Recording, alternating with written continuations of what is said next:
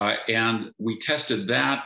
And then what's called a competence model. So there is a theory of status that's based in competence, but it's basically benefit conferral. And we found evidence in favor of the competence model and the benefit conferral model, but almost no evidence for the cost inflicting model. Indeed, what we found is that although sometimes people have the ability and willingness to inflict cost, you have to be more differentiated even about that. So, for example, we've been talking about coalitions to some degree, and people punish free riders, for example, or cheaters within coalitions. Yeah. They punish them. So that's an infliction of cost. Yeah, it's an infliction of cost, but it's for the larger group, for the larger coalition. And so that's why this notion that you could, or even like if you take extreme cases, like as I'm sure you're familiar with, like in some nations, some people kill to get to the top of the hierarchy. So Big Daddy Amin in, I can't remember which country it was, maybe Zimbabwe or Zaire, I can't remember, basically was a thug who killed his way to the top, but you can't get to the top through this cost infliction strategy unless you're also conferring benefits. And so even though he was a thug and continued his kind of reign of terror, he had a large coalition of under him that all the benefits went to. That was Idi Amin, Uganda? Uganda? Yeah. Yes, Uganda. Yeah, Thank you. Yeah. Yes, Idi Amin. Okay, so hey, this experiment. So here's another thing that could be pitted in that competition. So imagine you had men who could confer benefit and who were incapable of inflicting cost, and men who could confer benefit but were capable of inflicting cost. I think you'd see winners on that side because of that free rider problem. And that ties into what we'll discuss in relationship to the dark triad, because there's some mystery about why women seem to be attracted to these so-called dark triad traits. And I would say that they're using them as insufficient markers for the ability to or the acquisition of status. So, and narcissists capitalize on that, right? Because a narcissist looks confident. And lots of confident people are competent. But some confident people aren't competent, but they can fool you. Yes. And then I think the other explanation is that if you had to choose between a benefit conferrer who could punish free riders and one who couldn't, you should pick the former. One who could deal with free riders, who could and would, had the capability to. And so you see this sort of thing. I really like the Disney movie Beauty and the Beast. I think they got it right. And so there's Gaston in that movie, and he's a narcissist, but he has physical prowess. Like, he can't understand why he's not the guy, but he's narcissistic. And then there's the Beast, who's a beast, but he's tameable. And so he can be a benefit conferrer, and he has the capacity to inflict cost. Yes. Yeah. And the two are often correlated in nature. So, like, for example, if you have physical prowess or athletic ability, then you have both the ability to confer benefits, in the form of, say, protection or hunting skills, but also the ability to inflict costs by, Okay, so let's talk about the dark triad then in relationship to agreeableness, because do you want to just tell everybody what the dark triad is first, so that we're all on the same page? Yeah. So the dark triad, I think this was originally named by one of your Canadian psychology colleagues, Del Paula, at the UBC. And the dark triad originally was triad, but it's narcissism, Machiavellianism, and psychopathy. So where narcissism is typically marked by a sense of grandiosity, a sense of entitlement. They think they're the most intelligent, the smartest, the most attractive, the most charming, the most skilled, etc. Or in the words of one of my former graduate students, they think they're hot, but they're not. And I think there's a way in which people do have the ability to assess whether that high self-esteem is warranted or not.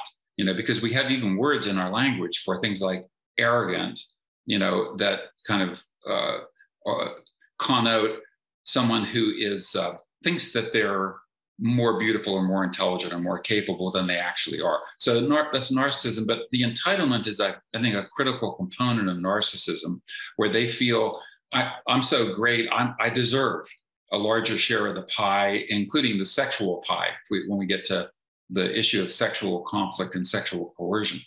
Machiavellianism, that stems from the prince of, I can't remember how many hundreds of years ago that was written, but it's basically people who pursue an exploitative social strategy.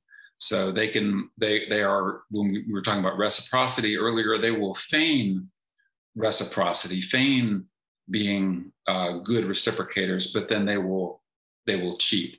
And so these are the liars, the cheaters. Right. So if the patriarchy was based on exploitative power, then dark triad personality traits would be adaptively and practically useful and desirable. If that was the case. Yeah, if that was the case. Yes. But, yes. Okay. Now, and that gets complicated, because one of the things your research has indicated is that there is a manner in which women are attracted to people who manifest dark triad traits. Yeah, I would say, I would add the qualifier that it tends to be younger women. So teenagers or women in their early 20s, women, as they mature and get more experience on the mating market, tend to be less attracted to these dark triad characters. Okay, so here's a hypothesis. It's not that easy to distinguish the willingness to use casual power and control from competence when you're not very experienced. And so the dark triad types can feign status-related competence, and they can ensnare naive women. Yes. Yeah, that's right. And they also have some qualities that women genuinely do desire. So they tend to, like the narcissists, tend to put themselves at the center of attention. And one of the things we know about status hierarchies is that the attention structure is very important. That is, the high status people tend to be those to whom the most people pay the most attention. And so women are drawn. One anecdote, a female colleague of mine, very intelligent evolutionary psychologist, went to a conference and found herself very attracted to the organizer of the conference. And then 6 months later, she encountered him, and he was just a normal attendee at the conference, and she didn't find him very attractive. She wondered, what was I thinking? But what it was is he was at the center of the attention structure. Well, the attention structure is an unbelievably reliable indicator of what's valuable, because we don't devote our visual attentive resources to anything that isn't of singular value in the environment. And so that's why precisely why we compete for attention. It's also an extremely valuable resource. Absolutely. So, a valuable and limited resource. It's finite. And so really at every moment in time, we're making decisions about what to allocate our attention to. I read a funny study once, you might be aware of this, where monkeys, I think they were green monkeys, but I'm not sure, were shown photographs of other members of their troop. And they gazed much longer at the high status individuals in the photographs. Yeah. So, and then you think about that too, there's something really interesting about that, because imagine that compulsion to attend to what acquired status, or let's say competent status, is accompanied in human beings by a profound instinct to imitate. Right. That's right. Because, we are social learners. And one of the things that we try to do is to emulate those who have qualities that are associated with status.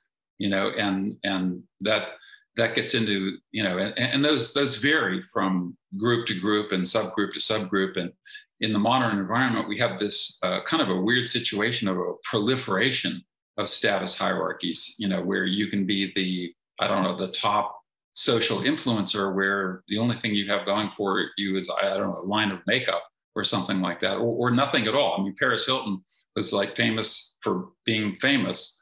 And so she got a lot of attention, but there was no real benefit there. But we have if you play video games, for example, which I don't happen to, but There's status hierarchies within those. You know, the most skilled video game player, the most skilled football player, rugby player, tennis player.